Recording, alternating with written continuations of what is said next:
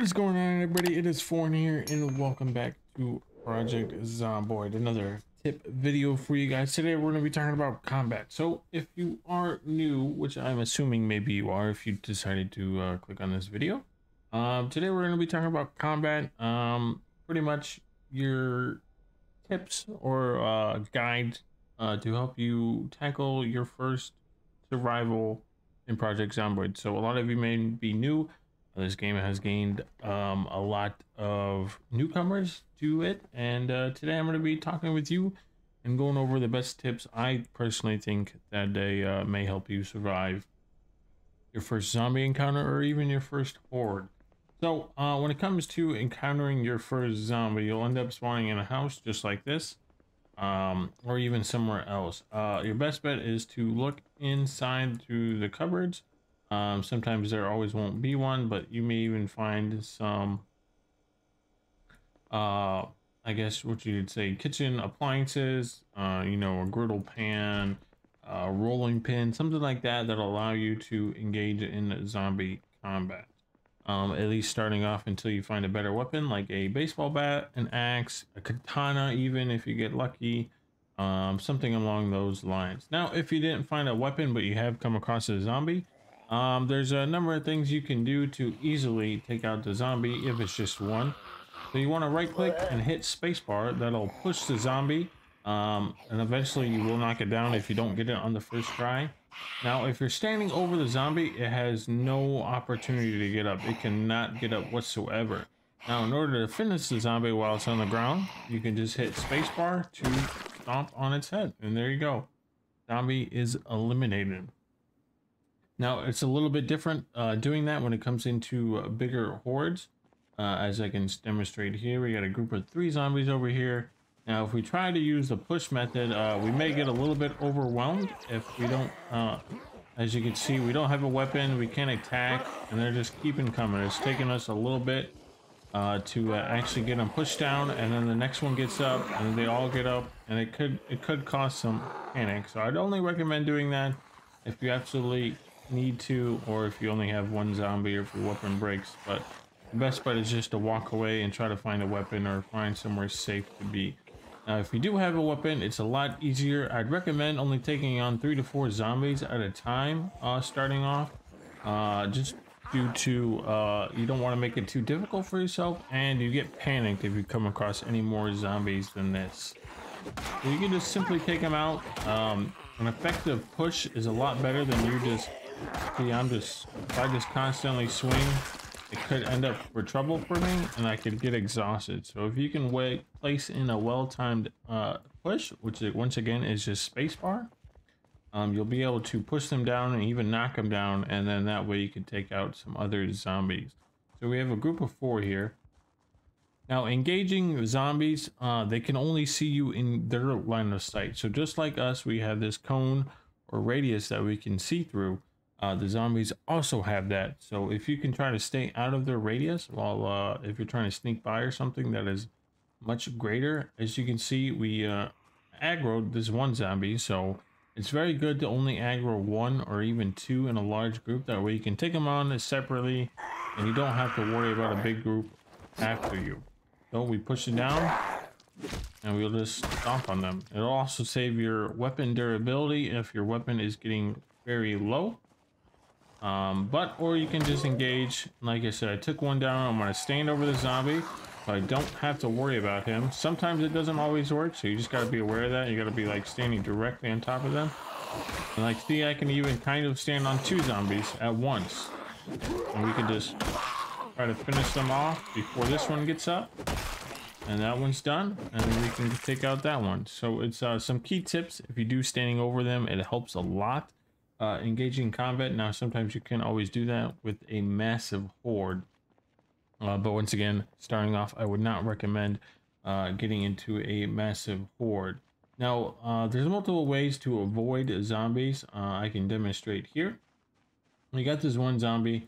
Say you are maybe bleeding and you need to get out of this situation fast, or you just don't want to deal with the zombie. We have this group of trees right here, so what we can do is we can kind of skim through these group of trees.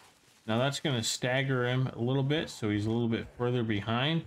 and that way you can have some more breathing room between you. Now you can even go through houses, so you can close this door, come through here. You know, this back window I believe is broken. Yes, and you can climb through that back window if needed be to escape. But as you can see, he's still following me. I can easily shut the door on him, and he's stuck in the house, and I can easily get away. So maneuvering through buildings helps a lot, but do keep in mind zombies do spawn in houses. So I'd best only use that method if the house has already been cleared by you. Now, moving on once again to another good tip is fences. So fences will also stagger the zombies, but you do have to be careful because as they will try to lunge at you after they have fallen over the fence, and what that could do is that can stun you or even knock you down.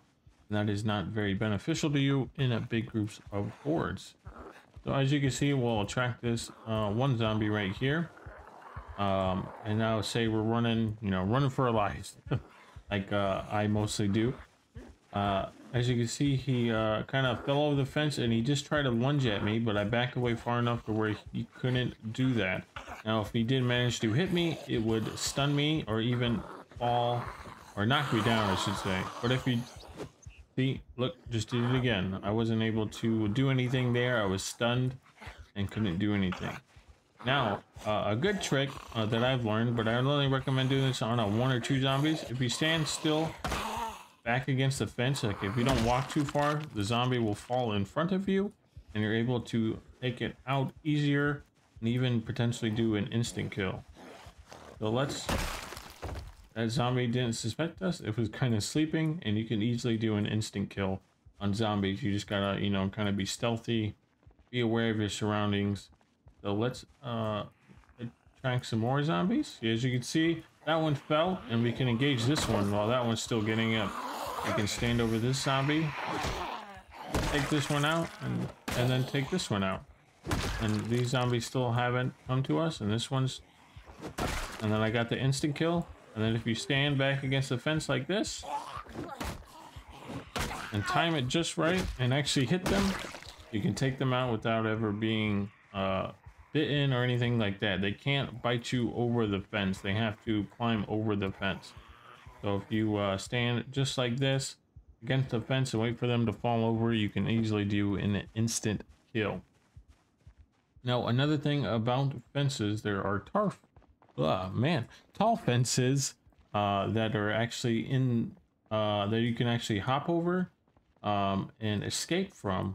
They can't climb over tall fences. They have nothing to do but except path around if they can, or something along those lines. But tall fences are a great way to escape giant hordes if you are in a big pickle. And as you can see, there's multiple zombies in houses. They will, if they see you, they'll try to break down the door, windows. They'll do anything they can to get to you. So I would recommend barricading doors, windows, things like that. Now, if we come down here, there is a tall fence at the end of the block. I will show you in just a second. Alrighty, so we're getting engaged by a couple of zombies here. As you can see, one path over that way because he heard me over that way and he tripped over the fence, so I still have time to get out of here. But these are the tall fences. There's even tall metal fences, but if you double tap E, you can climb over them. Now, a lot of times you won't have the ability to climb over them due to you're too exhausted or you're carrying too much weight. You'll fall back down onto the same side you try to climb over. So keep that in mind, and I would try to keep a distance between you and the zombies before hopping over a tall fence. So if we kind of quickly dash real quick, we can easily hop over the fence and they can no longer get us at the current time.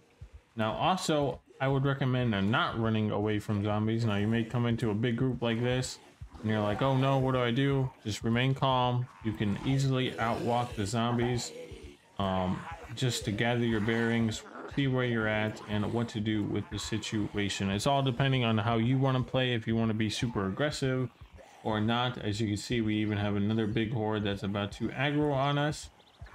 I'm just remaining calm, just walking. We don't have to particularly run.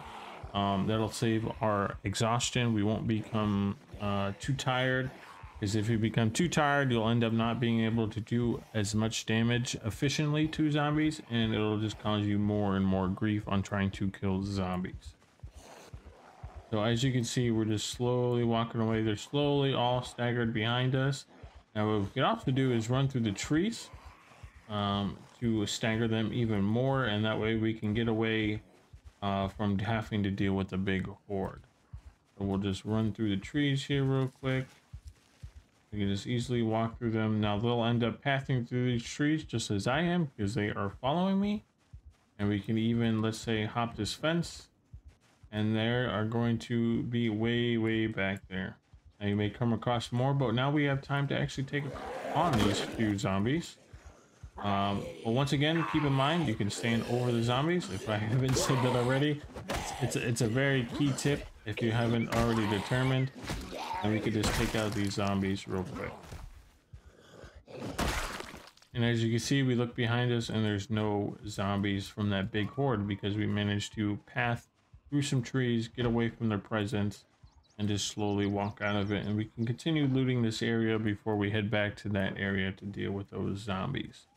But I think that's all for this episode, or I guess not episode, I guess guide. I hope you all did enjoy and learn something new that you can do. Oh, actually, one more thing before you guys click off.